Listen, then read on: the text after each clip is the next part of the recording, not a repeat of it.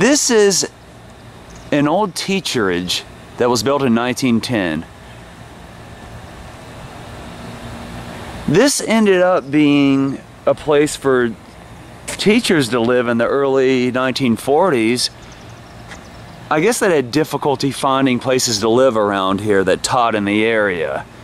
Because there were, you know, the old Mebane High School was actually around the corner from here, which my granddad went to. But that's cool. I always thought this was a cool little... I used to think it was just a huge house, but I guess it's sort of an apartment type of complex. Maybe at one time, probably in the early 1900s, it was a house for a wealthy family. But I'm here in the downtown Mebane area, which I've lived for a lot of my life.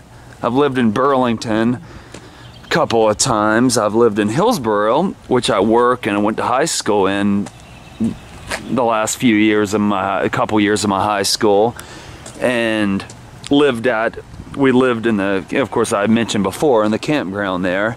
But Mebane's a nice town. It's grown. It's not the little town it was in the 80s and the 90s. It's you know, there's a huge Tanger outlets now. There's restaurants and shopping centers are popping up everywhere. It's becoming like any other city on every other American exit. This is an interesting photo. This is a picture of the Miss Tobacco contest in 1947.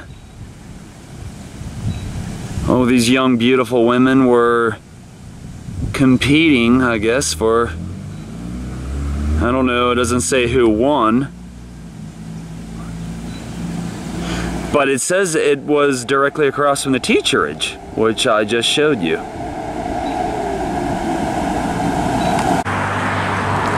This little building right here, believe it or not, in the 1980s, I guess mid to late 80s, when we first moved here to Mebane, North Carolina, this was where we rented movies. This was where we came and got VHS tapes.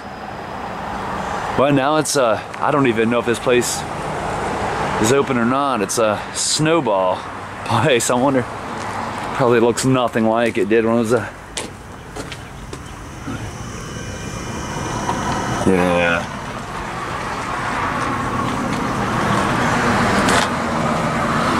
Huh. Oh crap, of course somebody pulls in when you...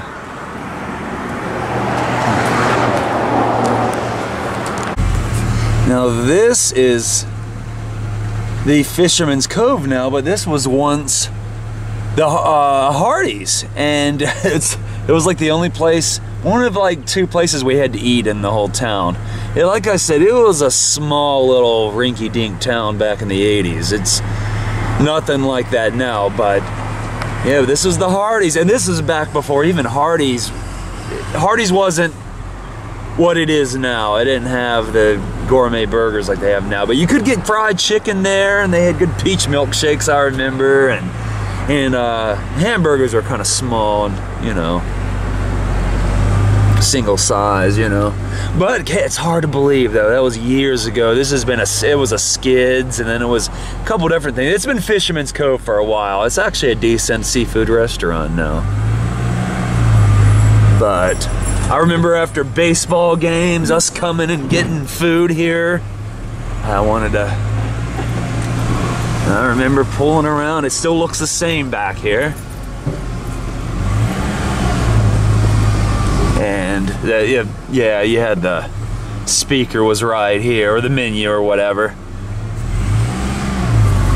And there was the good old Hardee's window. The place looks pretty much the same, except for it's a different place now. Kind of cool how they decorated it for the seafood restaurant.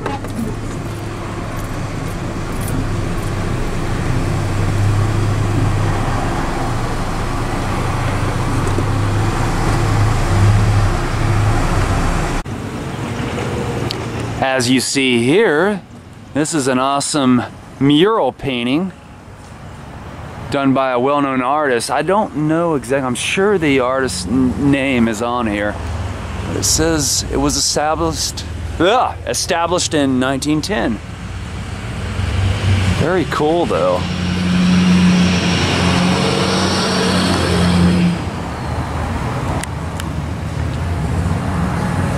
Oh, Gatsby. Look, it says Mebane, North Carolina on the license plate. Campbell's soup cans.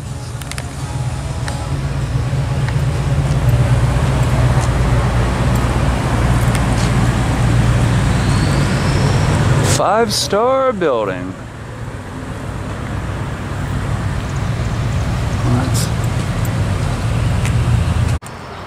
This was Rice's Jewelry for many years and it just closed.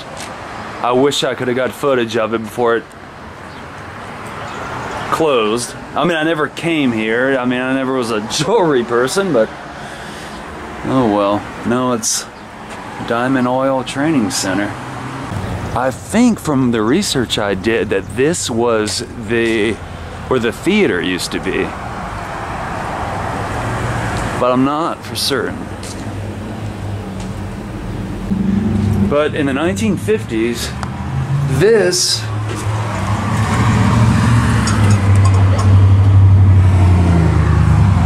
and the 40s and 50s was a theater. The first one burnt down and they had to rebuild it. Police office, now that used to be the post office. Oh, Mebane Police Department, I mean. The police department used to be the post office for many years.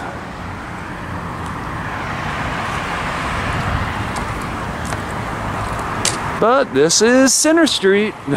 Not much to it. Now this old mural was done by a well-known artist. Actually, there's the name right there. Milton McDade did this.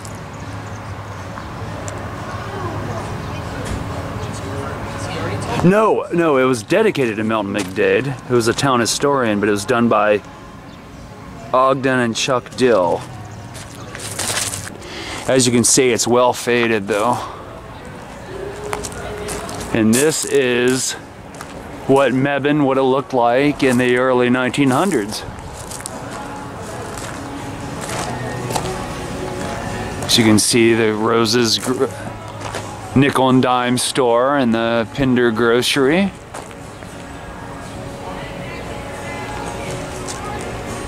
I like the American flag right there.